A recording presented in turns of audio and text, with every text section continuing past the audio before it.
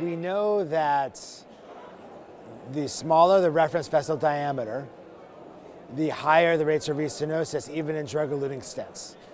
And for lesions that involve extremely small vessels, say less than 2.25 millimeters in diameter, we don't have many great options to safely treat those patients because we don't have a stent that is available that can treat such small vessels. Now we don't have good options for patients who have significant lesions that are important, that involve very small vessels.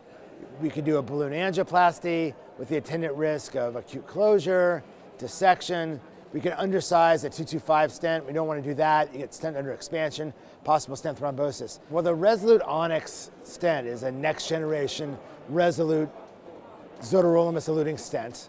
It has a smaller or a thinner strut than the Resolute Integrity. It has a slightly different shape. It's swaged, or the Resolute Onyx 2.0 millimeter clinical study explored the safety and efficacy of a dedicated 2.0 millimeter stent for the treatment of such lesions. This was a prospective observational study involving 20 sites in the US and Japan that used a performance goal as the marker for success, with a primary endpoint of target lesion failure. We followed 101 patients for 12 months and found really remarkably low clinical event rates. At 1 year follow-up, the rate of target lesion failure was only 5%.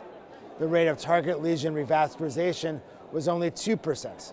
We also did an angiographic cohort of 26 patients and found that the late loss was quite low, only 0.26 millimeters on average, really very similar to what we see for prior Resolute stents in larger vessels. So really a really nice result in that we had low target lesion failure rates, no episodes of stent thrombosis, and fairly small late loss. So we showed that a dedicated Onyx 2.0 stent had very low rates of failure with no stent thromboses. So that really opens up a whole set of challenging lesions to successful therapies with a new drug-eluting stent.